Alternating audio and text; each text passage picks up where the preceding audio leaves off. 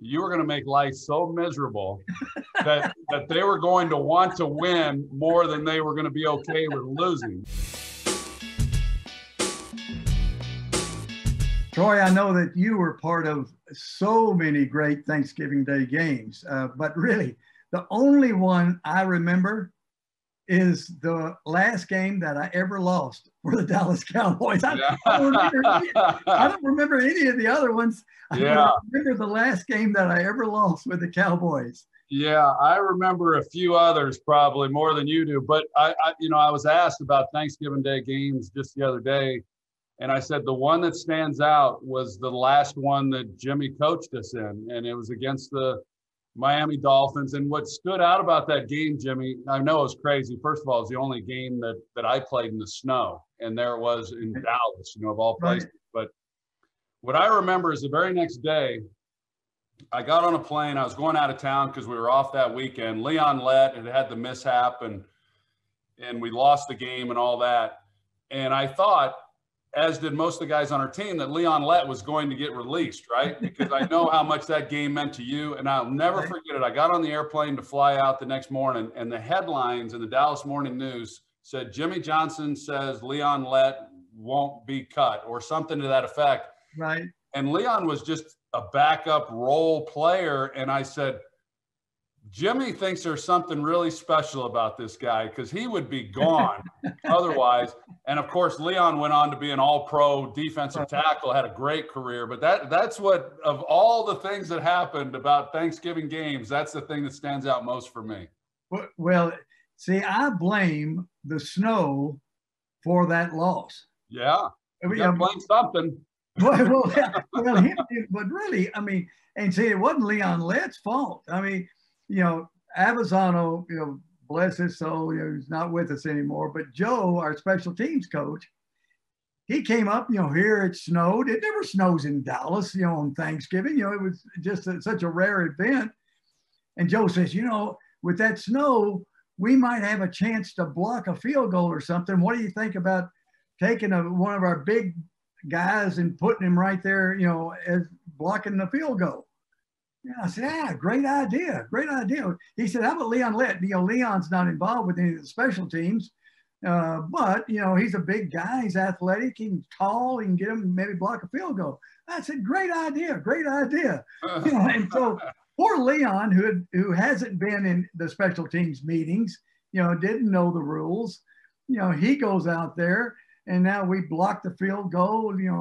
It would have won the game because we were ahead. And Leon touches the ball. Well, everybody blames Leon, right. But hey, I'll take the knife. I'll lay on the sword. It was my fault. We shouldn't have put Leon on that unit. Oh wow! I didn't even know that Leon was normally not even on that group.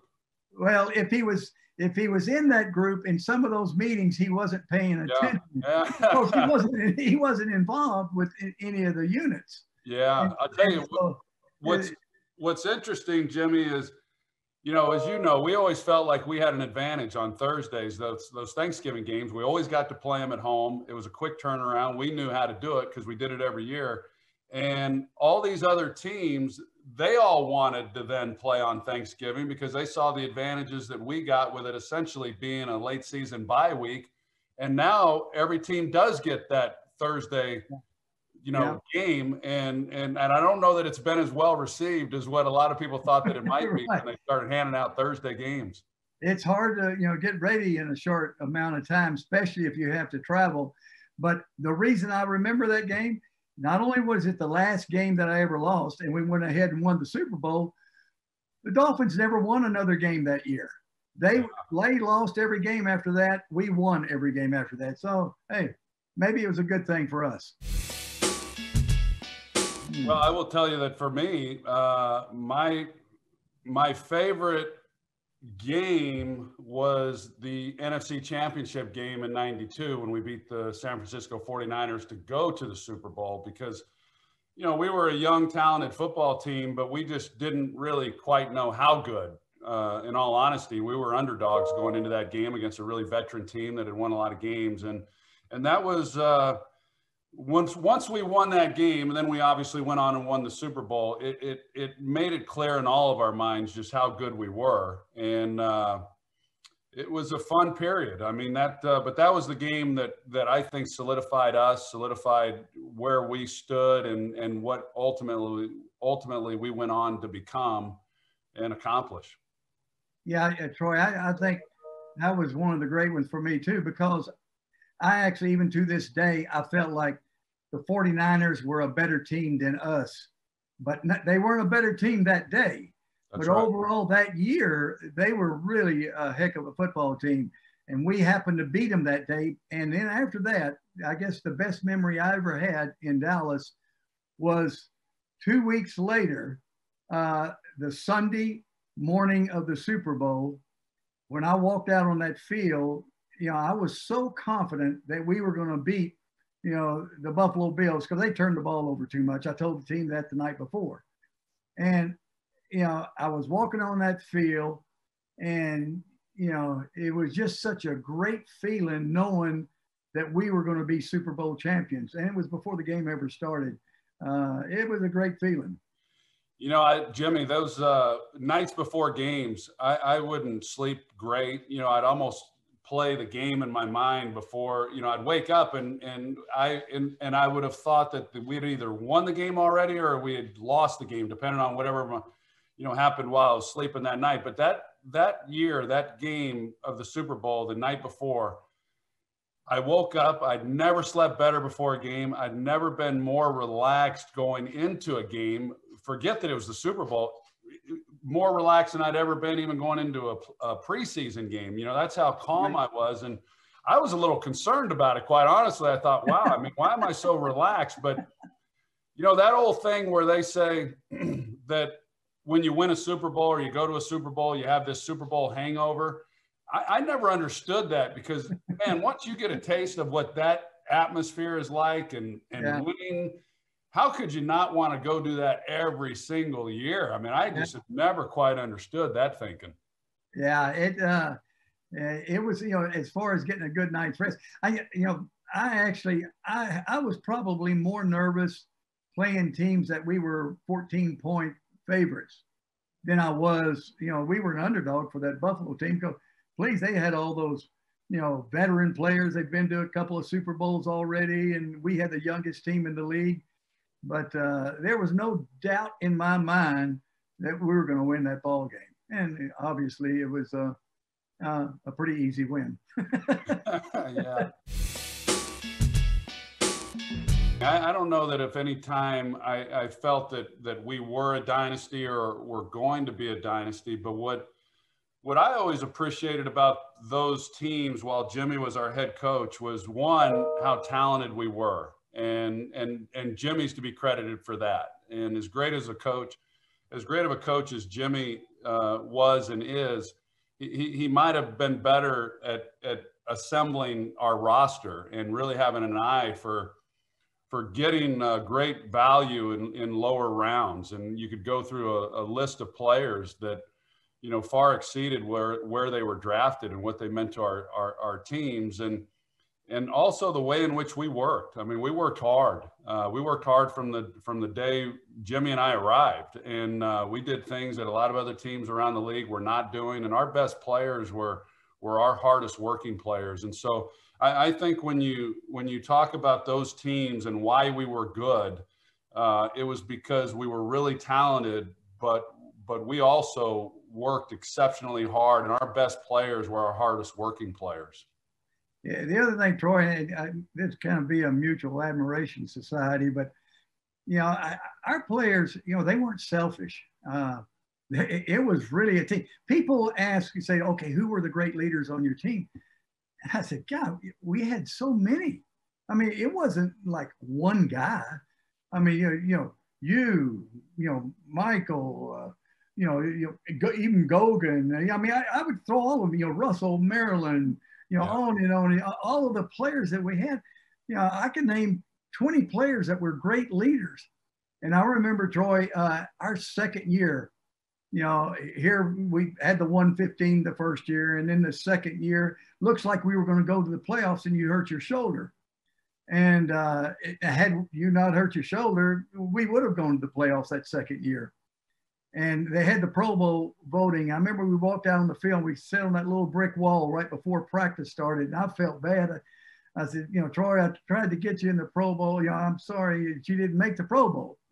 And you looked over at me and said, Coach, you know, don't worry about Pro Bowls. You know, you just keep bringing in talented players, and I'll go to plenty of Pro Bowls. I mean, but that's how you were, but that's how our team was. Our team was. Yeah, it was a great group.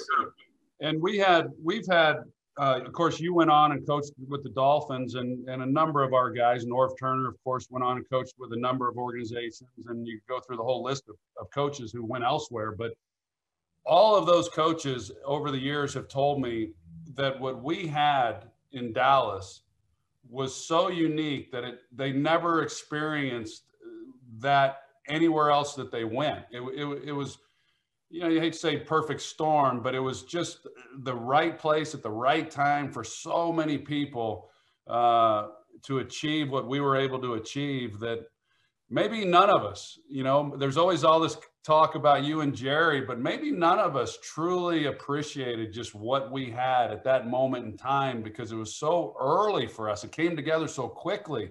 Yeah, for us, even though those first couple of years were tough, but yeah, it was great relationships, great memories, a lot of wins. It was a great time in my life, and I know I can say that for a lot of other teammates of mine. Yeah, the other thing is our guys never accepted losing. You know, I remember, I don't know, it was like maybe the fourth or fifth year, we'd already, you know, cinched the playoffs. And we played Washington, and I'm sure you remember it.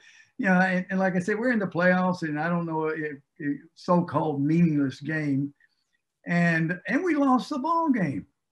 And we get on that plane, and you know, they were kind of hooping and hollering one thing, and the gal starts to serve the food. I said, no, you're not serving any food. They don't deserve to eat. They didn't play, and so they didn't serve any food on the plane. And I walked back, you know, back there like I always did after every ball game. And obviously I had a few choice words for some guys. But Wanstead asked me the next morning, he said, Coach, he says, weren't you a little hard on them? You know, didn't even serve them food or did? I said, yeah, I said, Dave, I don't care if they hate me. I said, but, you know, when we lose, I want them to be sick to their stomach. I don't want them to accept that. You know, I want them to just be nauseated when we lose. And when we win, hey, they can do whatever they want to do, but you know, not when we lose. And our guys continually had that feeling. You know, Terry Bradshaw asked me, he said, you know, you were such an SOB, you know, when you were coaching the Cowboys in the second year. How were you there for the second Super Bowl? I said, I was a bigger SOB. And he said, well, he said, with all those veterans, if you'd stayed that third year, would you have lightened up a little on them? I said, no, I would have been a bigger SOB that third year, because you got to keep pushing. Yeah, but our guys were driven. They were driven. And I think that there are always those self-starters, and then there's those that aren't. And it doesn't matter what level that you're talking about. And I think that you know, one of the things you were great at was that for those players that it maybe wasn't as, it didn't hurt them as much when we didn't win, you were going to make life so miserable that they were going to want to win more than they were going to be okay with losing, you know. And people ask me all the time, how was Jimmy? And I said, listen, you know, when we won, and it didn't matter like how little we may have won by, or even if we didn't play quite as well, there was nobody that made it more fun on Monday after a win than Jimmy. I said, we celebrated wins. But let me tell you something, when we lost, you didn't want to have to walk into that building on Mondays. Jimmy made it a living hell, you know, but that was what made it work, you know, and our guys responded to all that. So it carried us, Jimmy, as you know. I mean, even when you left for a number of years, the footprint that you left on us and that organization, it carried us for a number of years. And then eventually, you know, it just eroded. But yeah, it was special. It's hard to believe that it was just 5 years, you know, that it was a quick time in our lives, but it was certainly memorable. Yeah. I think, Troy, we were able to get away with that because we had such a young team. Yeah. Had we had a lot of veterans or maybe free agents from other teams, you know, they might have been a little bit resistant, saying, wait a minute now, hey, you don't need to be such a, you know, hard ass. You know, I mean, we had such a young team, they accepted it. You know, they said, hey, this is the way you do pro football. Yeah. And like you say, it was a special, special time. Great, great memories. And it's amazing to me that it was a long time ago, because it seems like it was yesterday. Sure does. You know, I think their defense they've been getting better. If they won't be put in bad field position with turnovers, I think they can hold it together. And then offensively, they've got to somehow protect the quarterback and keep him from getting hit, and give him enough time to get the ball to those talented receivers. Now, Ezekiel Elliott can help out a lot by running the football. That'll slow down that pass rush and give him some time to get the ball to the talented receivers. Yeah, it's been a challenging year, as we know, and this Cowboys team came in with high expectations, and rightfully so. Not having the offseason with Mike McCarthy obviously was a factor. They've had a number of injuries, losing Dak Prescott. They were rolling along pretty well on offense before Dak got injured. They were turning the ball over. That's really, like Jimmy said, they have to clean that up to give themselves a chance. I mean, they face a Washington team that's been pretty good, pretty solid on the defensive side of the ball, and now with Alex Smith on offense, they're showing that they can start to move the football a little better than they had, you know, without him. And what a great story he is. You know, I mean, as much as I love the Cowboys, I'm sure it's sure nice to see Alex Smith in uniform and playing, and I'd love to see him play well. But yeah, that's the whole key. This team's kind of shorthanded right now with a lot of the injuries that they've had, and then losing their quarterback. So they just can't beat themselves. And if they don't do that, then they at least give themselves a chance. But too often they've turned the ball over, and they just haven't even been competitive. Well, I would tell you that I'm grateful for my health, and I'm grateful for my family. I'm grateful for my daughters. You know, these are difficult times on everyone, and everyone has their story as to how it's been for them and how this has impacted them and the sacrifices that have had to be made. And I don't know, maybe it brings us all a little bit closer to the people who matter most, even though we don't get a chance, unfortunately, to be with them as often as what we would like outside of our immediate family. But yeah, I'm grateful for all the friends in my life, for my experiences, for my health, for my children, and that's about it. Yeah, I echo that, Troy. Number one, you know, people that know me know that, you know, in my early years, I probably wasn't as close to my family as what I should have been. But I'm thankful for my family, my wife, Rhonda, my sons, my daughter-in-laws, my granddaughters. I'm thankful for them, because we're closer now than we have ever been. And I'm so extremely proud of them. The thing that I do miss, though, is I miss my friends. You know, my Fox family, I miss being with them. The football tradition on Fox continues. We get set on Thanksgiving. Alex Smith in Washington take on Zeke and the Cowboys. Touchdown! Celebrate this special day with the game we all love. Thanksgiving Day on Fox.